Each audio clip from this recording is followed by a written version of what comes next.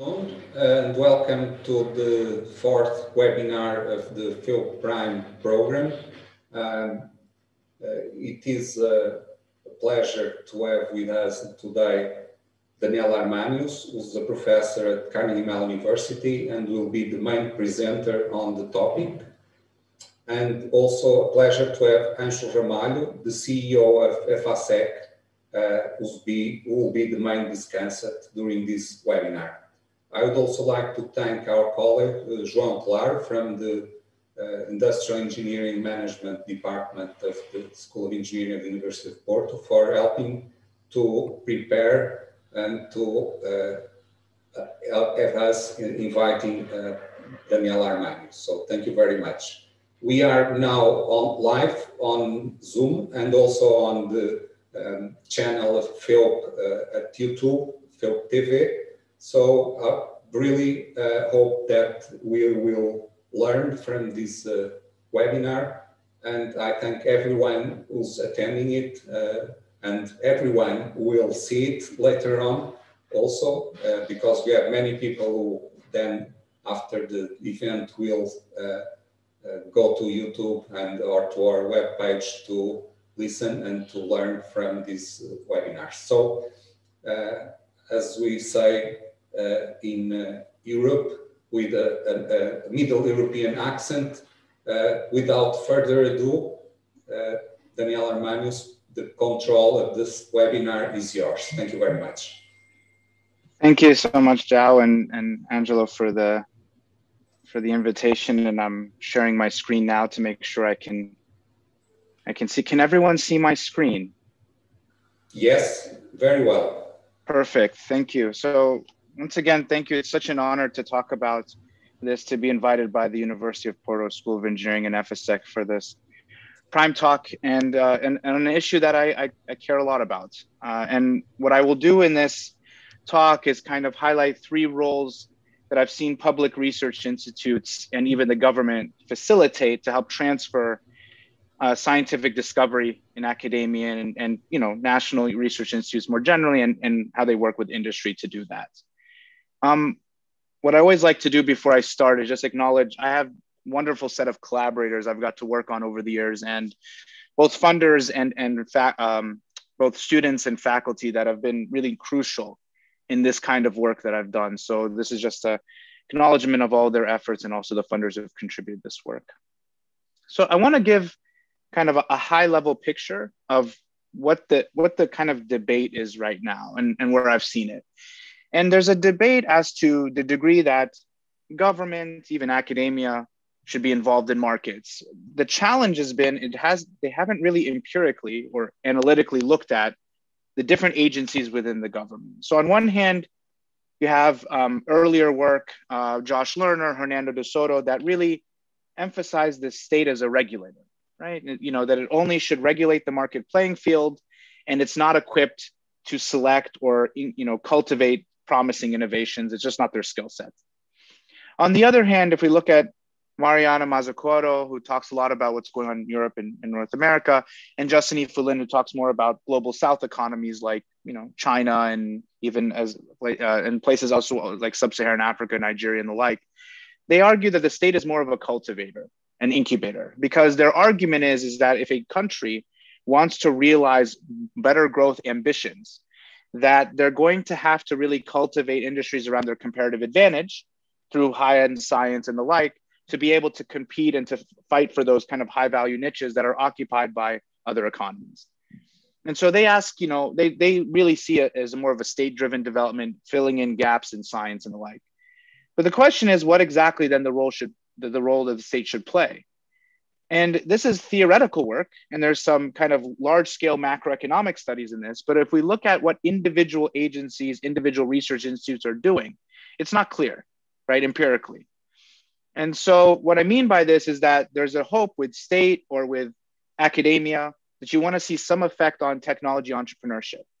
And those studies have proxied the state in two ways. One is inputs, and this is the same with academia, inputs in terms of human capital and the like, and how it affects entrepreneurship and innovation. And then on the other hand, the policies or the outcomes that encourage it. So things like in the US, the Bayh-Dole Act or Technology Transfer Acts, and what is their impact on entrepreneurship and innovation on a national research institute or academia? And so really the state is kind of this magical black box, or the institutes are these magical black box, and something happens and it has an effect. And so my work initially was to try to be more clear about exactly what different roles are for different agencies, different research institutes, okay? And so I've highlighted kind of my work has discovered kind of three roles. We'll discover the first one around intermediaries, those who help connect private sector entrepreneurs to public sector kind of know-how and funding. Scaffolding, which I think will be central probably to our discussions today, which is helping build the knowledge for entrepreneurs to recognize or comprehend market opportunities from science, as well as not just entrepreneurs, but also industry that are interested in this. And local government institutions that are experimenting with the right policies, especially increasingly in industries like drone technology, additive manufacturing, quantum computing, artificial intelligence, where the technology trajectory and even how to properly set up or regulate or govern a market are both unclear, okay? And for this work, I highlight China. I think it's a good example because of the growth it's experienced. And I think it has insights that are still transportable to a lot of context. So to give some situation is that if you look at, for example, the number of high-tech manufacturing, and let me put on my laser pointer here. If you can see China has really boomed, is starting to compete almost at parity with the US. And the same thing with science spending. So they've been able to grow quite drastically from a much earlier starting point. And so the question that kind of led me to look at these roles is trying to understand this rise. And many have argued kind of the infrastructure point. Many have argued the incentives point, which is if you get students to patent or collaborate, or scientists or other doctoral students, et cetera, to patent and collaborate with industry, they will start doing those kind of patents and transferring knowledge. But what I argue, and this is where the state is, its role is as an infrastructure. So to give an example, let's say I have policy to encourage green energy and encourage scientists to patent green energy. It's not clear if there's not industry out there who fully comprehend or understand how photovoltaics work, how does green energy work, whether those kinds of things will work. So even if I incentivize as much as possible scientists and others to disseminate their work, if on the receiving end industry doesn't have a sense of where this can work in their interests, then it may not still happen. And so it's a mix of not just policy incentives, but really careful infrastructure from the state, from research institutes, from academia to help facilitate that transfer, particularly in local level, right? So let's kind of highlight this as we go. So this is some work on some science parks. And the challenge here is trying to understand what do science parks do for an entrepreneur or academia, or for a star scientist who's looking to kind of bring out their work to market. There's kind of two things they do. One is verifying your capabilities. So having ability to say, this person is really strong in what they do, this is someone worth investment and the like. And then the other is actually helping build business know-how, marketing, market analysis, understanding technological specifications and the like. And these two roles are crucial in kind of how science parks work, especially in how they work in China. So this first study, which is one of my more well-known studies, is I used some useful advantages in the urban design of Haidian district, which is part of Beijing, to look at comparing ventures or businesses outside the science park with those inside in very close proximity. They're often on the same street. So I gave surveys to both sides and matched these. So if we look at the ventures outside the park and inside, I matched them based on year and industry. So I looked at, let's say a 5-year-old firm in biotech outside the park with one inside. And then what we did to handle selection, which this is to look at, is we then try to find out things that explain why people are in the park, but don't explain the kind of resources and outcomes. And it turns out a lot of people knew someone or contact that helped them into the park, but that contact said, look, it's on your own to decide how you achieve your outcomes. And so we've developed, in econometrics, what we call an instrumental variable to handle selection. And this should be inside, this should be related to inside the park here, right? And what did we find? So there's two kind of communities, and I'm imagining in a lot of country contexts is the case. You have returnees who have a lot of managerial and technical know-how.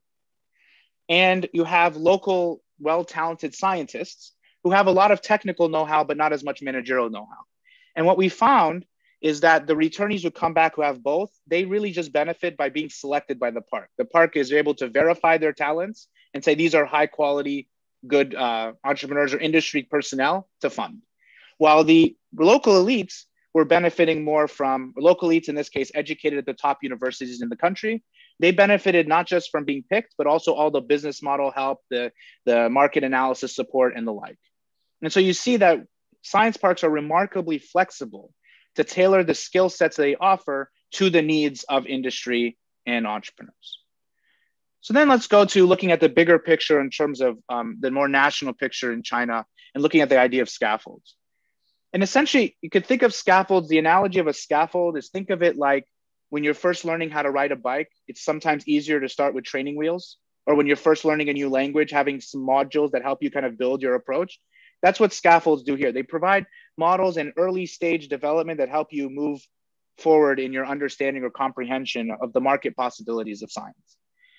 And why this was so crucial in China was because the Public Research Institute system was not well connected to markets historically. And this was a challenge for the transfer of knowledge, of technology and science in these markets.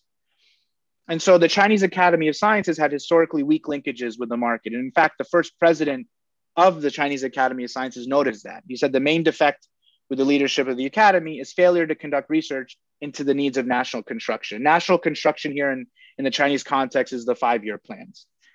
So really investing science into the inputs that would be productive in the marketplace. And for those of you who don't know as background, Chinese Academy of Sciences is the preeminent public research institute system in China. So to address this, they developed a program that didn't just incentivize scientists to patent and give them funding for it, but spent a lot of time carefully thinking, what are the institutions I need to facilitate that transfer, especially since the institutes were isolated historically. And so they developed this initiative called the CAS Local Cooperation Initiative, and they built numerous science parks to help link the right local kind of players to the science. And so what we found here is, and I'll give you some examples later, what we found is once this reform happened, put on our laser pointer again, is that once this reform happened, those states that had a lot of these institutes started booming in terms of their founding rates and innovation. And then interestingly, those who also had science parks were able to catch up. This is that dotted line here that I want you to see. And we can see that visually. So if you look at the founding prior to this reform, it was really on the coast. And that was part of the national strategy of China to start on the coasts. But then when they brought in this institute founding, there's actually a lot more founding inland in more underdeveloped areas. And if you look at the CAS institutes, the ones that have more, you see a pretty reasonable correlation between, for example, in this area, if you see those areas that grew a lot, there were also the places that had a lot more founding, that had a lot more institutes, right? So how did this work visually? You had the CAS in isolation, and then you had a tripart arrangement that was really facilitated through science parks. And in fact, only 4 years, and only China can do, 4 years, they built 60 science parks, had agreements with the Ministry of Science and Technology, built another 43 later on, and had 1,000 research meetings directly facilitating provincial government committees with scientists to understand the gaps and where they could help provide knowledge. And we see the results. Along total revenue, 5-year citations, the quality of the science, as well as the licensing and transfer of that science, you see drastic increases. So let me give you a couple of kind of examples to help you see that. So the one example is a spinoff. This is a new fertilizer company that came out of one of the institutes that developed a slow release fertilizer for agricultural use. The CAS worked with a local venture capital firm to create a CS local company. They took equity in it and the revenues went back to the CS. In just 6 years, this company made about $430 million in revenue. Just this company alone, which is pretty sizable for fertilizer if you know that industry. Another example was out of Chengdu, the Organic Chemistry Institute, where they recognized their scientists were really good at developing science, but they didn't understand necessarily the market opportunities. So instead of putting that burden on the scientists themselves, they actually spun off a registered business unit. Think of it like a technology transfer office. And they linked that with the CAS. That unit then went around trying to find companies that found interest in their technology, finding the right matches. And then the revenues went back to the Chinese Academy of Science Institute. In this case, it was an organic chemistry institute. And we see this in the National Institute of Physics in Beijing and elsewhere. And to show you visually why this matters, if we look at the places inland, this is where the Organic Chemistry Institute was. And this is where the fertilizer comes, the Shenyang Institute of Applied Ecology. So now let's look into the future of what China is trying to do now in terms of experimentation. And this is where local government institutes have been extremely important. And this is, we're going to look at the drone industry. Now, what's interesting about the drone industry is that it counters a lot of prevailing views we have of the way in which economies develop. The prevailing view is that emerging economies usually lag. The global north economies that kind of develop innovation. And then it's the emerging economies that later manufacture and produce at scale. But if we look at the drone industry, most of the leaders are Chinese companies. So of the 12 consumer UAV firms, half of them are China. China only lags the United States in terms of new drone designs. So what's happening here? So if we look at the infrastructure at city level, so we look at the number of aerospace science schools as well as agricultural science parks, we see again, prior to the recognition of the drone industry as an industry, so this was the licensing agreements that happened that formally recognized the industry and registered it. It was those cities that had the right industry infrastructure that was able to rapidly increase their founding of drone firms and the like. And what's remarkable about this industry is that if you took the same picture in the United States, it's highly clustered around a few clusters around aerospace, military field bases, aviation centers. But here it's remarkably spread out. And so what is happening here? So we split between two kinds of infrastructure that are supported by local governments and academia. One is market input infrastructure, the fundamental science that you need to experiment around product components. And if you know the drone industry, there's numerous components. There's gimbals to hold the cameras, there's payloads, there's avionics, automatic controls and the like. And places with top aeronautics schools seem to explain the clustering that we see, the little bit of clustering.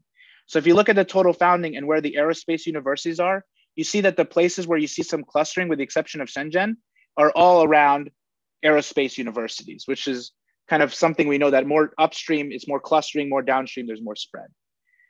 What's interesting about the science parks in this case, they really help experiment around product market fit. And so what's unique about the agricultural science parks is they're focused purely on developing agricultural applications from technology. And as you know, drone industry, as you may know, drone industry is really important in the spread of agriculture, spreading pesticides, spreading fertilizer and the like. And it's probably the biggest area of work in China, at least. And what was interesting is that the science parks actually provided airspace for testing those products. And so a lot of entrepreneurs told us that in order to coordinate drones and the like, they had the airspace to test it with. And that actually helped them find out the right product fit in the right way, the right specifications for the product. So if we look at total founding here and we look at where the agricultural science parks are, they help explain a lot of the spread in the founding. So what I want to do to conclude is, I think that the debate we found before, I think is kind of a red herring in the following sense. Red herring meaning that I think it's a debate that's unnecessary. I think what's more important to discuss, instead of debating government's involvement, is to think, what is the support any academic or government institution can provide that can support any entrepreneurial activity? So let's not worry about necessarily picking the right technologies. Industry can do that, but government has a role and academia has a role to provide support. And I think this debate about how much or how little is not useful. We need to spend more time as it's exactly what the roles are that they play. So to summarize, state is an intermediary. Essentially, it helps connect or provide different paths to access public know-how and resources to private sector entrepreneurs or industry and other academics. And it's flexible to the kind of skills you have. Do you have business capabilities? Do you not? Do you have technical capabilities? Do you not? And what I don't discuss as much in the second one, the scaffolding place, it also helps entrepreneurs understand entrepreneur and industry convene to develop technology specifications, industry standards, and testing.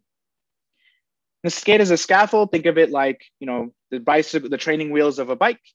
They provide kind of comprehensive or cognitive support for change. They help make know-how, scientific know-how, more accessible, more comprehensible to entrepreneurs, as well as those that are interested in industry more generally. We find this is really important in more underdeveloped clusters. As you saw, the more inland growth in China, these were places that weren't historically as developed. And then finally, increasingly as government academia, we need to start thinking about how do we deal with the fact that increasingly the high growth market opportunities are not just unclear in terms of how the market is structured, but technologically they're still developing. For example, what is artificial intelligence going to mean as a market? What is quantum computing going to mean as a market? Even additive manufacturing, what is that going to mean as a market is not clear, not just institutionally, but technologically. And so governments need to be more comfortable experimenting around the inputs and outputs of these technologies. And we found a couple of forms of infrastructure that do that. And so without further ado, thank you so much. And I look forward to our discussion later.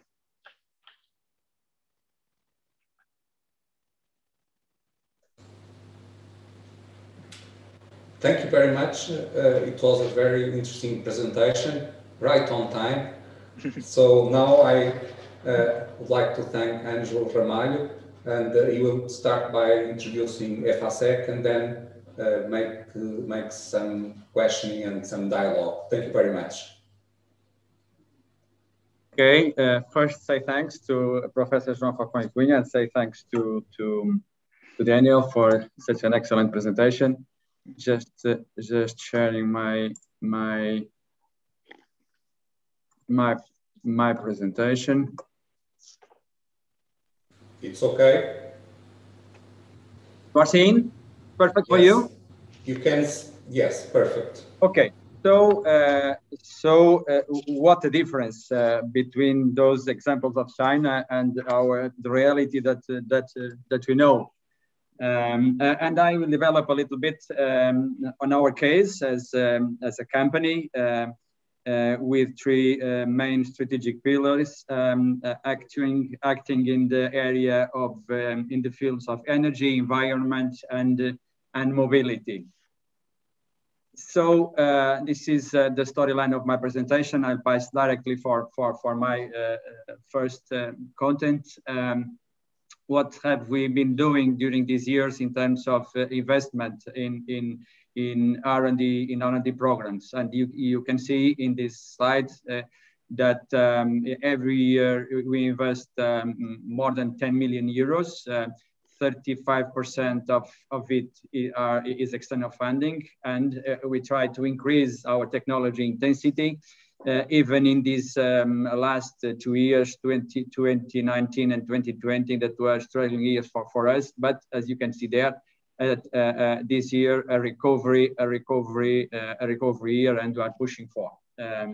We have 38 ongoing R&D initiatives with external incentive.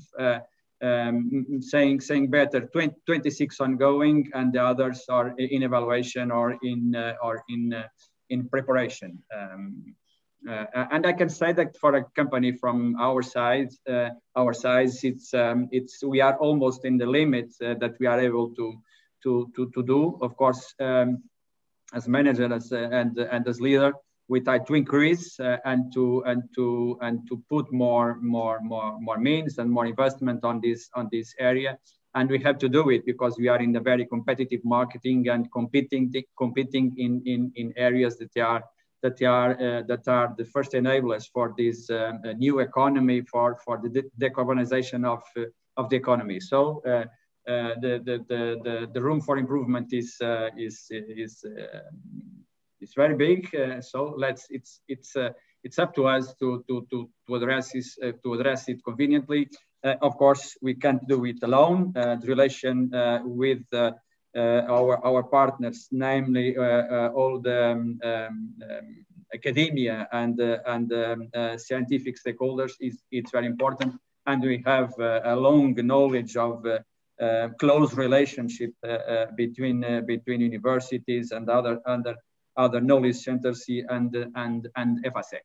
In this slide, in the right side, talking about strategy in terms of our technology roadmap and the plan for its implementation, and in the left side, the tools that support the implementation of those roadmaps, and I stress in that one OPIN, that is a platform for open innovation that we will have open to the public after March. In terms of strategy definition, first of all, to look at markets, and at the same level to look at to our clients, actual clients or future clients, understand what are their tendencies, understand what are their needs. Of course, you are not alone. Competitors are there, and some of them, most of them, they are very big players compared with our company in very competitive markets and then very capital intensive development. Then to make an internal analysis, what are we able to develop in terms of our internal skills, but not only internal, in terms of developing partnerships that allow us to achieve our goals. And talking about new business areas, how can we create synergies, creating clusters of competencies, internal and external, in order to anticipate as far as we can time to market. Well, as I was saying, our main pillars in energy, mobility, and environment, but cities and greener cities are the destination of these technologies. Not only in terms of electric mobility, that probably is most visible area of actuation in most recent times, but talking about infrastructures in every area, in energy, in environment, in transportation, heavy transportation, light rail, whatever, and have an holistic vision and capacity for integration of these all infrastructures in terms of experienced user or things like that. And you can see, I do not detail our competencies in each of these quarters of this slide. We started to be, and we still are, a T&D company, transmission and distribution company. Our main business today and in the next time, it will be a power transformer, power and distribution transformers, but new business that are developing around automation competencies are moving fast. And how do you use our skills in terms of projects that we are developing, and these colorful graphics are just this match between our R&D skills and projects that are being developed. And from these projects, we will have new products or new features on all the products, and new projects or new services. It's quite colorful, and that it's a good example of diversity in terms of competencies that are needed. And on top of it, our capacity to integrate all those capacities, and on top of it, to do it in an efficient way and addressing properly time to market. And this is the way. From the start, looking to the market, as I was saying before, to the client perspective, planning and new players of the energy and energy systems, detection of specific and future challenges for clients, design the solution, and having a pilot, move to certificate it, and finally to launch a new product or service. Once again, market view, client view, partnership, very important. It's central. Partnership, co-development, risk mitigation, whatever, risk sharing, whatever you intend, and finally a new product or service able to do its role in the market. And a few figures,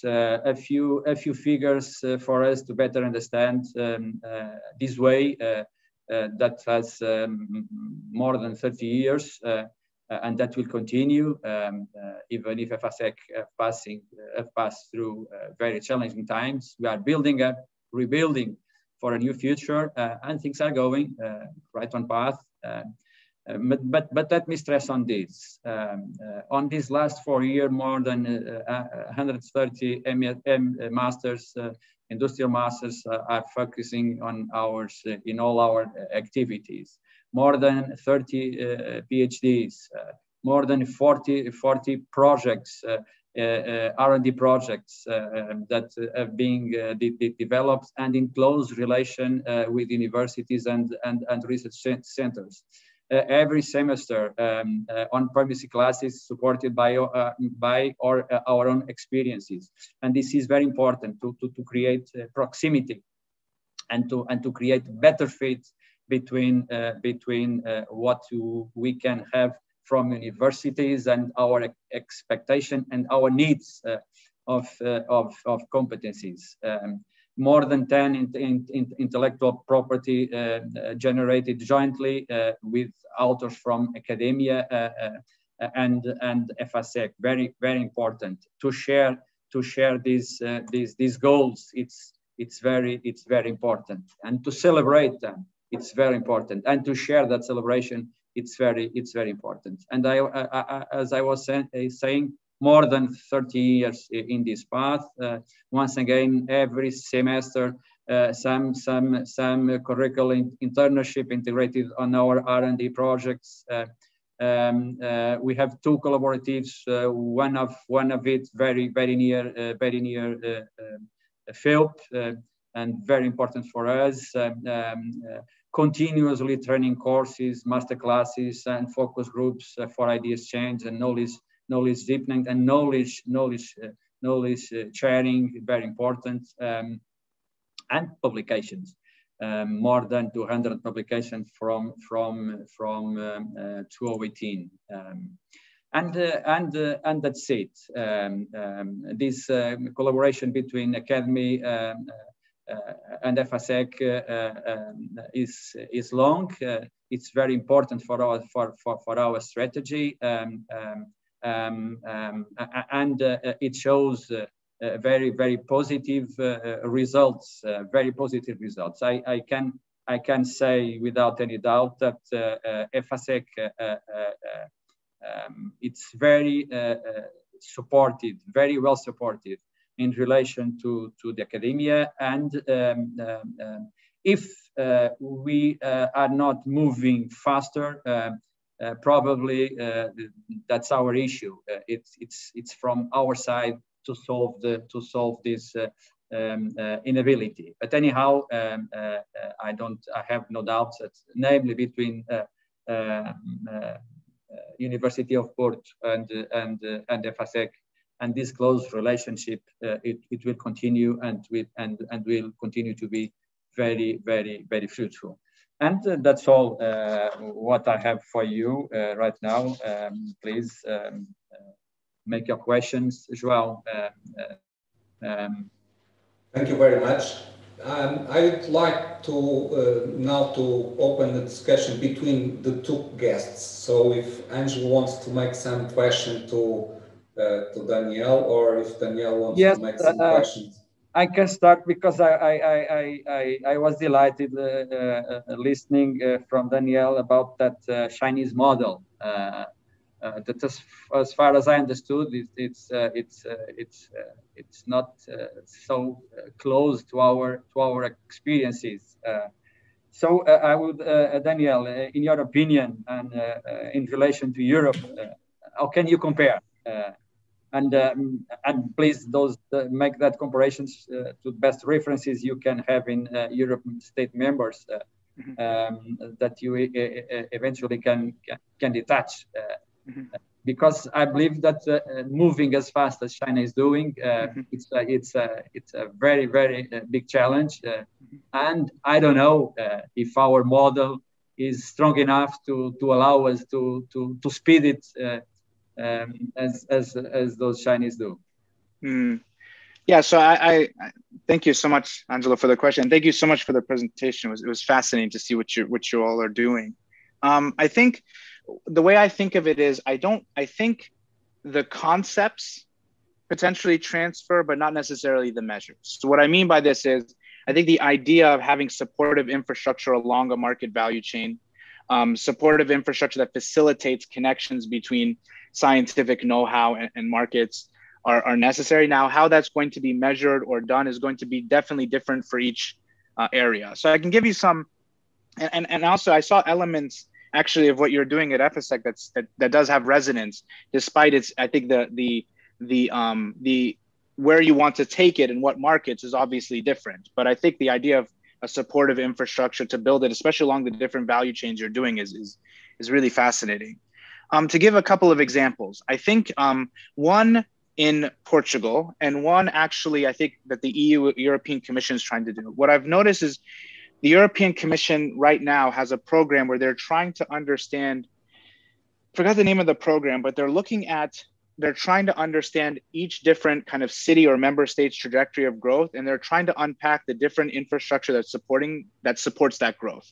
And so their view is that you need kind of a localized, kind of tailored approach to each city, to each member state, but the idea that you still need infrastructure and collaboration between academia, industry, and the like is still there.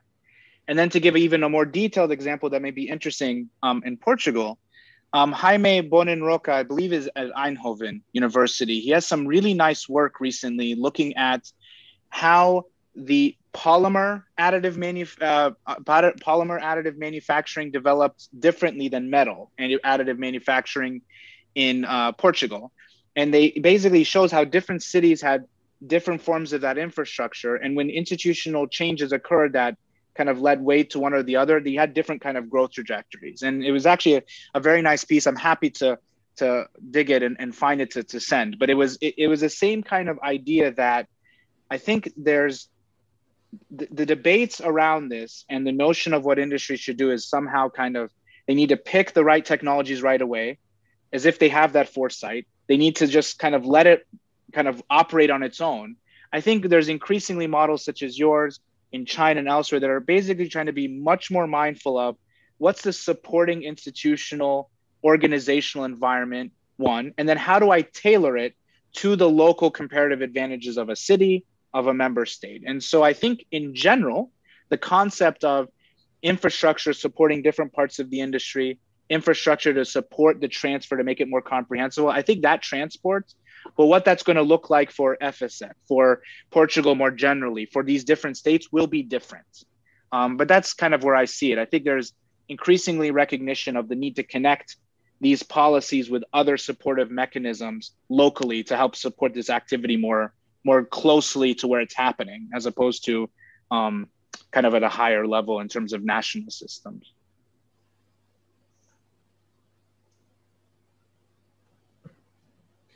Okay, thank you. I think I'll open the questions to the audience, and I'll ask if someone wants to make a question. I have some that I received, but I think the audience also wants to raise some questions, but I would like you to raise your hand in the reactions panel if you want to raise a question. I have a request for a question from Jaime Quezado. I hope you're listening. So if you want to enter the discussion, please connect your microphone and ask the question. Thank you. Okay, thank you very much. Thank you very much, João, for the invitation to participate in this seminar. I am an economist, but it's always a pleasure to participate in a more engineering discussion. I want to congratulate my friend Angelo for the excellent presentation he made about EFISEC. But I'd like to make a question to Daniel. It's a more conceptual question. As you know, one of the concepts that now is becoming more important is the concept of ecosystem.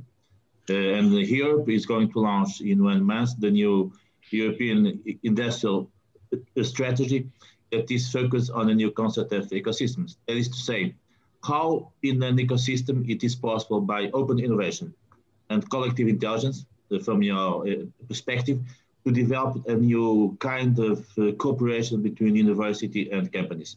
And what do you think it will be the role of the usual intermediaries like the clusters, the science parks, and others in this kind of new ecosystem agenda? Thank you. Yeah, so I think the way I've seen the ecosystem literature evolve will help kind of situate where I think the ideas are going. I think they're very early, even as early as the 1900s, earlier with Marshall and others. The argument was first just to justify clustering happens, and I think we kind of know that now that's the case. The next step has been kind of seeing why do clusters happen in certain places versus not, and I think what's new now and what's related to what we're talking about here is trying to now think going inside the ecosystem and trying to understand what are the different organizational roles in that ecosystem. So not just that we have an ecosystem in a city, but what do science parks do in that city? What do government agencies do and the like? And I think what that means is going forward is a couple of things. One, I think increasingly because there's these public-private collaborations that are more tighter to kind of transfer knowledge in ecosystem, I think one thing that's going to be interesting to look at is the varieties of ways in which that kind of hybridization between public and private sector manifests in different countries. So for example, in China, one of the reasons this could work is that the Chinese Academy of Sciences, the institutes, can take equity directly in companies, right? They get for example, one of their most famous ones is Lenovo that came out of a Chinese Academy of Science Institute, and they have equity, and that's actually quite a bit of the revenue of the system. As opposed to now, if you look at, just because I know this more familiarly, in the United States, that would be equivalent to the National Science Foundation taking money in a company, and that's just not possible in our system. So I think there's some underlying discussion that needs to happen as to terms of what kinds of avenues, what kind of experimentation will be to allow kind of this kind of hybridization between public sector and private sector. I think that's going to be really crucial because it's going to decide how you can allocate benefits. Is it going to be some special zones that you can do this stuff? Is it going to be different? It's not clear. I think the second thing too is a recognition that is another set of literature that is also challenging this, is that even with entrepreneurial ecosystems, the underlying assumption with ecosystems is still that we somehow have a sense of where the comparative advantages of our location and how to cultivate that. So, and even in the work of Mariana Mazzucato, others, the idea is that the government knows they're really good in, some kind of manufacturing, and then they can cultivate industries towards that. But now when we're getting into these, what I call experimental markets, like drones, like additive manufacturing, like quantum, it's not clear where the technology is going. And so as a result, it's also not necessarily clear what kind of supportive manufacturing and market institutions I need. And so how to think about how ecosystems experiment to recognize what those advantages are or not, and how that varies, I think is going to be a path forward. And so those are kind of the two things I think are going to be consequential for how we think about ecosystems, looking inside, and then new governance mechanisms to allow this kind of joining between sectors. Some countries allow it more readily than others, and we have to see on that. And then also, how do you handle high growth markets where it's not immediately clear how that tailors to the advantages I have in my kind of particular ecosystem? And going forward, I'm be excited to see how that progresses. Thank you very much.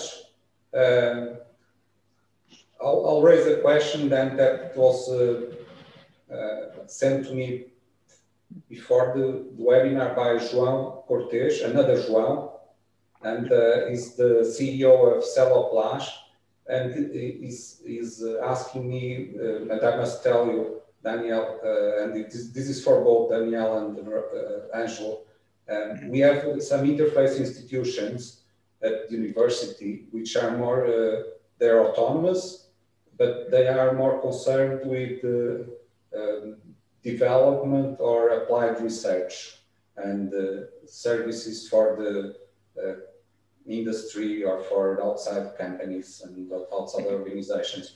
But the question is, this relationship with these institutions is more by the most advanced and innovative companies.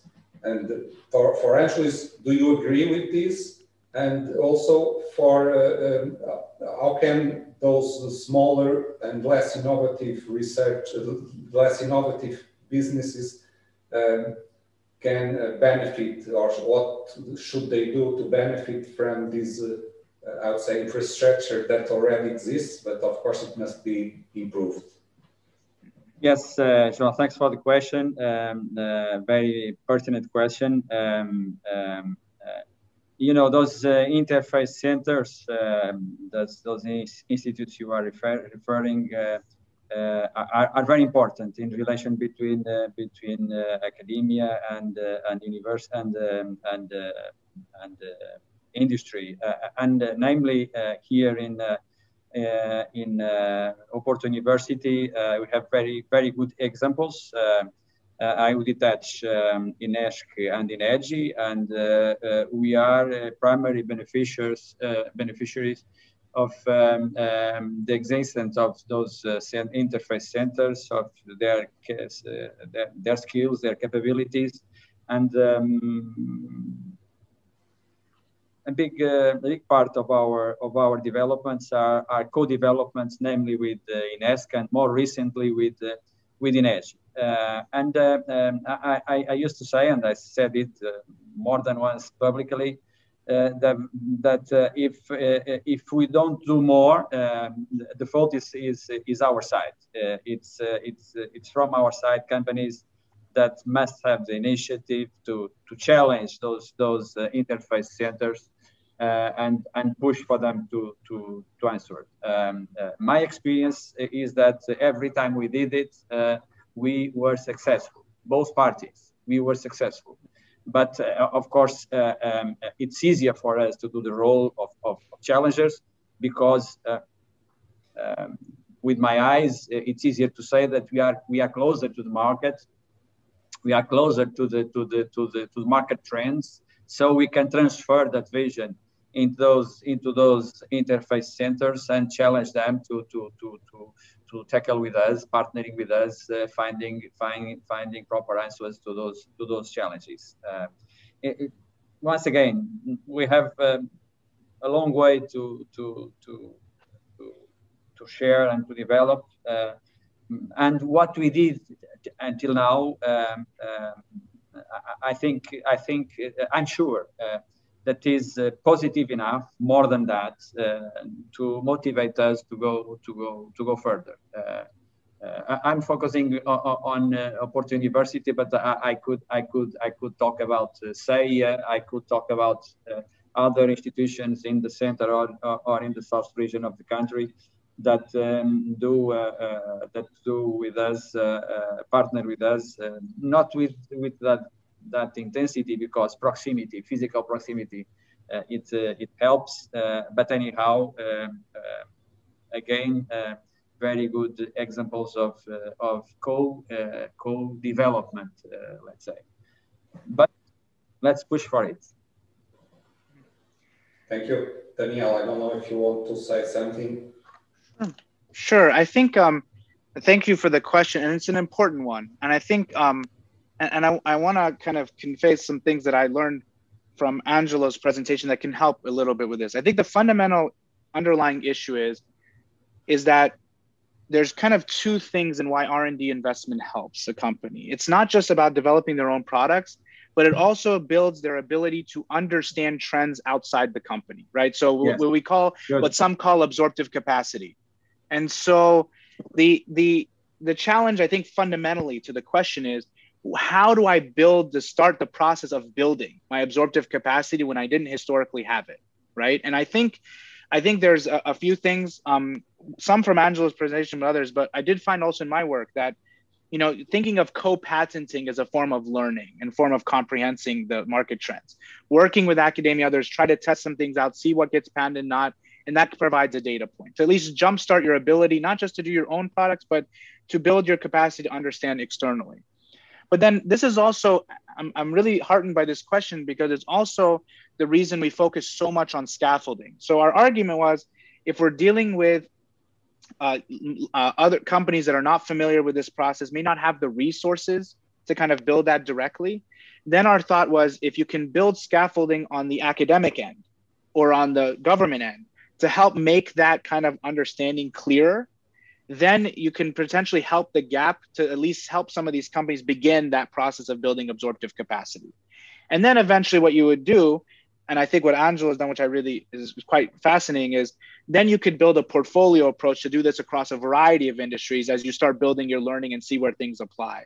And so I think to the answer to the question, I think when you're trying to first build that initial kind of scientific know-how and be able to comprehend market trends, or what researchers call absorptive capacity, there's some kind of interesting ways to start learning through co-patenting, or this is where the academic end with their licensing office or building models that show how you can take our scientific know-how and translate it into certain market opportunities can help bridge that gap of comprehension.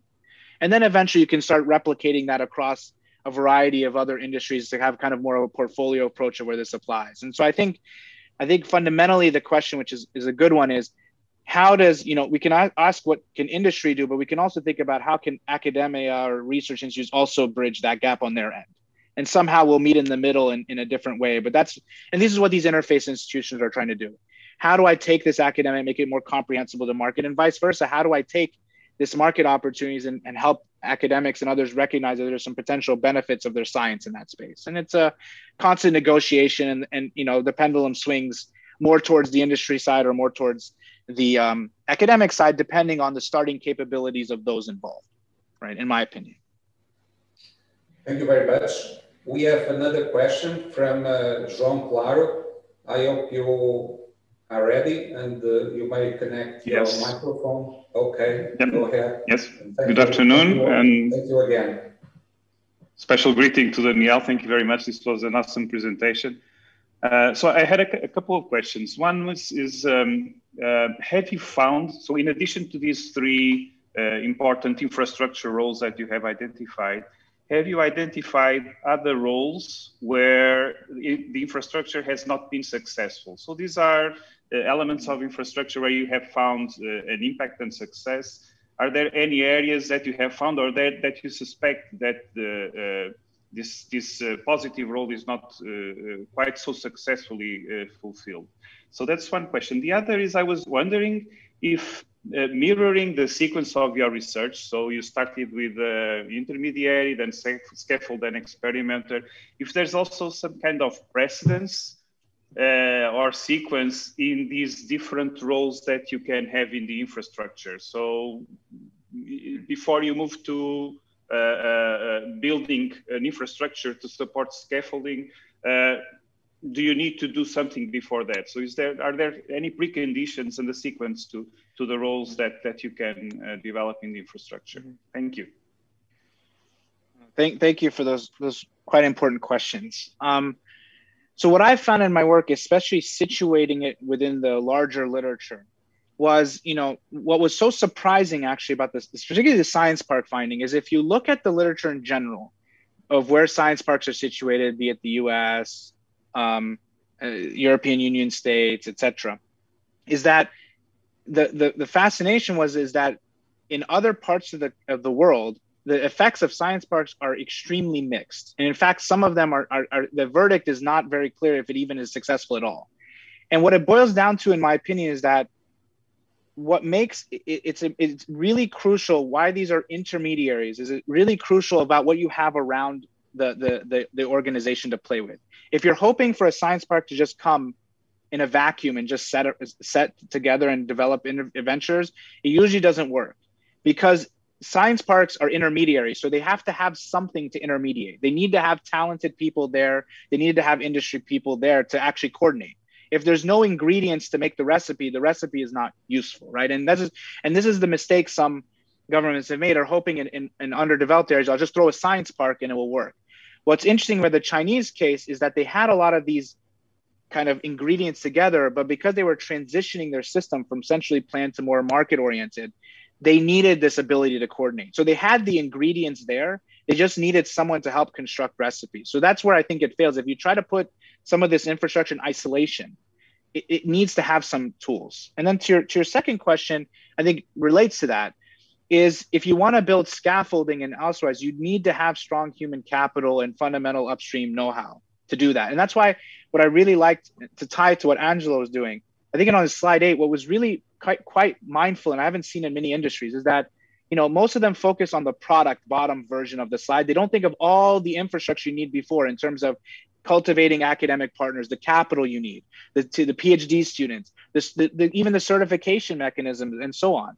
All of that to me is infrastructure that not all firms do and would have to be done elsewhere. And so until you have all of that stuff, like the human capital, the kind of, you know, local trade associations, other that can clarify things, it's hard to build scaffolding if there's nothing to scaffold, right? And so this is kind of, so the long story short to your question is essentially, these infrastructure need ingredients, need human capital, need other firms and so forth. If you're hoping that this will operate in isolation, it's usually quite difficult. And so infrastructure is only one part, but it needs other ingredients and resources to then make it necessary to coordinate. And so, you know, in short, it's difficult to coordinate if you have nothing to coordinate, right? No ingredients across. And so that's kind of where I see the failures have happened in terms of situating in the greater literature. But, you know, final point, there is some interesting potential counter cases. If we look at mobile payments in sub-Saharan Africa, which developed M-Pesa and others, it seemed that came out of areas that were going not just through not just didn't have necessarily those elements there, but even they were being massively disrupted often by political turmoil. And so this is something I'm trying to understand, to what degree are these systems resilient to instability, right? And so there are some counter examples, but at least in my view, that's what I've seen more generally. Well, thank you very much. We've run out of time, and it's been a very interesting webinar. Thank you for excellent presentations, and thank you for the very interesting questions and answers. I've learned, and that's the most important, I think, and then that we can then act on what we learn and help some others to be better. So if someone has a question that has not was not able to ask, please send it to me and I will forward it. So I will learn also from those interactions. So thank you again, Angelo. Thank you, João Claro, and thank you, Daniel. And hope to see you next in our 5th webinar in about 1 month. Thank you very much. Thank you. Thank you all. Thank you so much. Thank you, Daniel. Yeah, thank you. It was a pleasure. Thank you.